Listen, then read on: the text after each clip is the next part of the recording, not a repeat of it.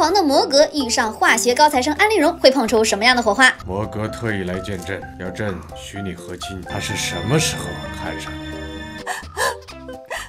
摩格觐见四大爷的时候，不只是带着9连环来为难人的，还想夺走皇上的心头爱甄嬛，以此来挑拨果郡王和四大爷的关系。那如果摩格一进门没想那么多，就看上了安陵容，会咋样呢？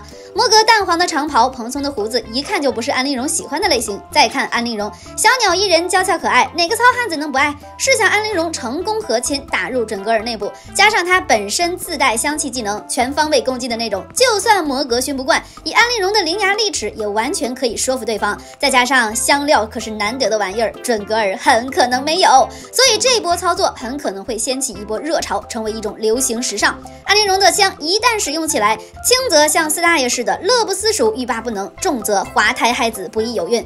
以安陵容的手段，什么舒痕胶啊、细剂丸啊，带货一流，祛疤美白、瘦身美体，哪个女孩子能不爱呢？久而久之，整个准格尔就要变成老人国了。这时候四大爷都不需要带兵攻打了，直接就自己灭国了。哪怕他等不及，派人去打了，对方也毫无还手之力。一个女人换一个准格尔的土地，哎，怎么看都怎么划算呀。这时候就有小伙伴不理解了，如果摩格求四大爷把安小鸟嫁到准格尔和亲，那四大爷同意吗？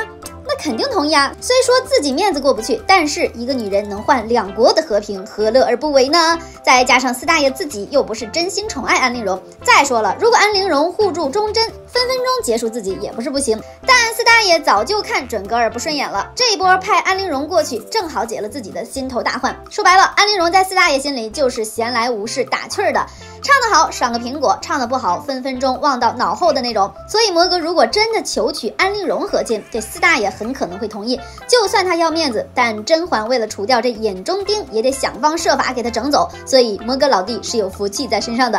温太医和眉庄翻云覆雨后，为啥不喝避子汤呢？看来我的梦竟成真了。难道就是那天晚上？温实初得知眉庄怀了自己的孩子，一脸惶恐的样子。那既然这么害怕，咋当时翻云覆雨之后不让眉庄喝下避子汤呢？就不怕有了孩子给四大爷戴帽子东窗事发吗？沈眉庄和温实初2个后宫里寂寞的人成了知己，互相慰藉。梅姐姐从被陷害假孕之后就和皇上离了心，再加上她在华妃的暗害下得了10亿，是温太医救了她。也正是这个时候，她对温实初动了心思，再加上太后送来的暖情酒，2人很快就大胆的沦陷了。温实初和眉庄鱼水之欢之时是抱着侥幸心理的，毕竟沈眉庄当年受过四大爷的宠爱，都没怀上孩子，她觉得自己不能一次就中吧，所以才没在意。加上眉庄的身子一直由她照料，她很清楚对方的身体状况，喝避子汤对她的身体有大损害，所以她不敢轻易动这样的念头。剧中就有现成的例子，安陵容前期帮皇后做事，就一直被要求喝避子汤，这就导致了她伤了根本，长期没有孩子。再就是眉庄约温实初时早就想要一个孩子了，所以在他心里有了孩子最好，没怀上也不会太失望。剧中2人正是因为这次秘密的大胆，成功有了孩子。那既然这个孩子的身世一旦暴露，就会给2人带来灭顶之灾，这2人怎么还敢留下孩子呢？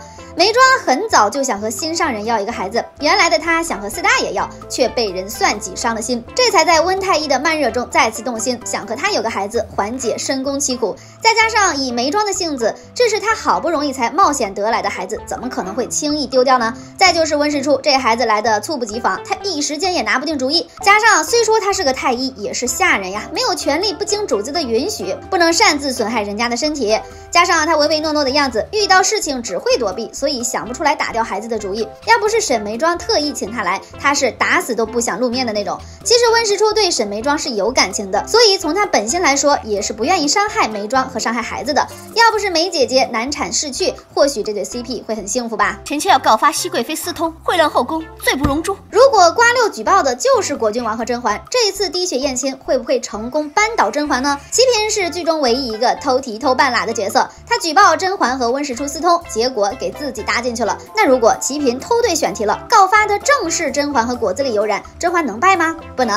首先一点，当瓜六举报说出这句话的时候，他的命就不属于他自己了。有染的男主人公从温实初换成了果子狸，这个事儿完全上升了一个高度。四大爷上来给他的就不是嘴巴子了，很有可能直接给他一顿板子，外加打入冷宫的那种。接下来面对这个问题的就是宜修了。后宫嫔妃挑了这样的事儿，皇后难逃管教不严的罪责。如果宜修求坚持要滴血验亲一下，甄嬛也会有相应的对策。试想一下，甄嬛滴血验亲之前刚用白矾凤仙花做了指甲，剧中也有说白矾如水，不是亲生父子血也能相融。当然这招只对四大爷和鸿雁有用，如果皇后以龙体不能有损为由，让果子狸和鸿雁滴血验亲，两个人的血肯定相融不了。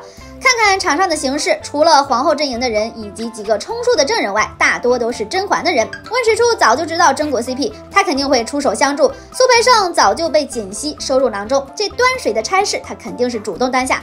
这个过程中做个手脚加个清油也不是不行。再者，四大爷为了皇家颜面不肯当众滴血验亲，也会心存疑虑背后查。剧中他就是这么做的，但是他还是查不出鸿雁的身世，只会觉得果子狸觊觎自己的女人，然后秘密处决了他。加上后期的四大爷对甄嬛是有感情的，他舍不得处死甄嬛。在滴血验亲这场戏中，最不想让甄嬛有染的不是他本人，而是四大爷。他才不希望自己的高仿白月光被玷污，更不想自己的脑瓜子锃绿。除此之外，瓜六自己不敢这么告，即便他自己傻，但皇后不傻呀，他肯定不会让自己阵容里本就稀少的队友白白折损。再加上告发也是要讲道理的好吧，一个是求娶过甄嬛的青梅竹马，一个是怎么都八竿子打不着的王爷，浅试一下也得是个温实初，对不？所以以瓜六的智商，就算蒙对题，要么不敢说，要么自己死，是咋都扳不倒甄嬛的。